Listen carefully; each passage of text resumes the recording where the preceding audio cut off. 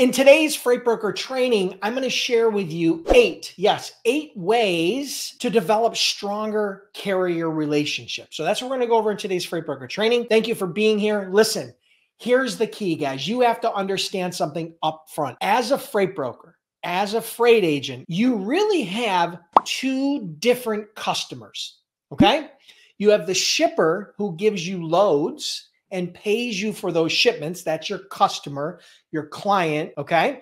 But on the other side of the coin, you have carriers, motor carriers, owner-operators, small trucking companies, large fleets. And those are the companies that actually move the freight for you, right? So they're two sides to the same coin. What you have to understand is that you have to learn that you have to treat your carriers as good as you would treat your best customers. So when you learn how to develop strong relationships with your carriers, it is going to boost your business. It's going to make you more profitable. It's going to make your job less stressful and a lot more fun, okay? So I'm going to dive into 8 ways that you can develop strong carrier relationships. Number one, and this goes without saying, and just so you guys know, some of these are common sense, but if you stick around to the end, number 8 on this list is a game changer. Matter of fact, number 7 and number 8 are game changers if you stick around to this list. And if you stick around to the end, I'm going to give you a link where you can download a free cheat sheet with all the details so you don't have to feverishly take notes, okay? So number 1 is pay your carriers on time. Should go without saying, right? Don't delay payment. Pay them as quick as you can handle it financially. Typically, carrier credit terms are 30 days. That's kind of standard. If you can pay them in 3 weeks, pay them in 3 weeks. If you can pay them in 2 weeks, pay them in 2 weeks. But make sure that you pay them on time. Here's the thing you have to understand about the trucking industry. Last stat that I read, 90+% of trucking companies own less than 10 trucks. That's crazy. So they're small businesses. These are not JB Hunt, and these aren't Warner, and these aren't these big carriers, right? That have hundreds or thousands of trucks. These are small businesses that cash flow is critical, even more so than many other businesses, because they have tolls and they have fuel and they have drivers and they have insurance and they have all this fixed overhead. So make sure, number 1, you pay your carriers on time. Okay, number 2, pay detention without making your carriers beg and plead, okay? If detention is due on the pickup or the delivery or a combination of the two, if there is a delay, unreasonable delay above and beyond what you've agreed to up front, whether that be 1 hour or 2 hours or whatever it is, pay them a fair detention rate. That means your shipper should pay that detention, right? Your shipper should actually finance and pay that detention. But if not, and the carrier does everything they're told, then you as the broker should pay the detention regardless of whether you get paid by the shipper. Number 3, make booking loads fast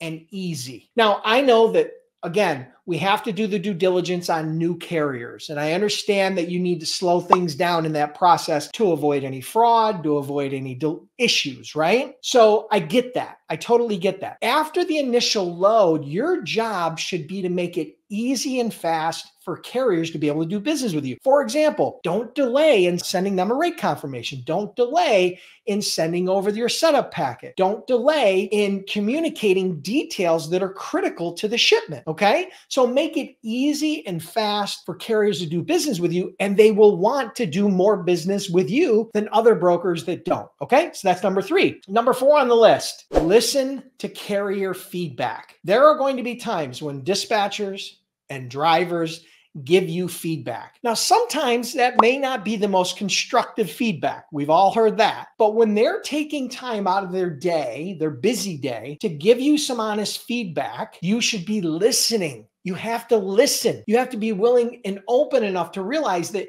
you're not perfect and that you can improve your business, and then you can improve that relationship by actually listening and then taking that feedback and trying to use it constructively to improve your business. All right, so that's number 4. Number 5, clearly communicate the load details. Okay, perfect example. Or if it's a hazmat van load and you post it as just a van load, well, then that's an issue, right? Because they have to have hazmat. If you need tarps because it's a flatbed load, you need to make sure that they understand that the driver has to have tarps on his truck. Otherwise, he could show up without tarps. The devil's in the details, right? From an operational perspective, whenever you're tendering a load, whenever you're negotiating with a carrier, whenever you're communicating or sourcing a truck, you have to understand the devil's in the details.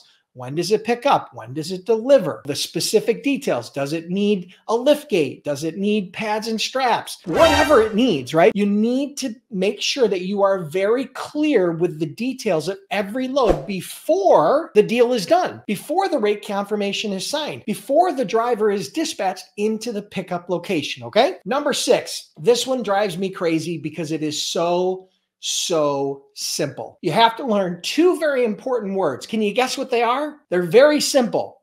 Thank you.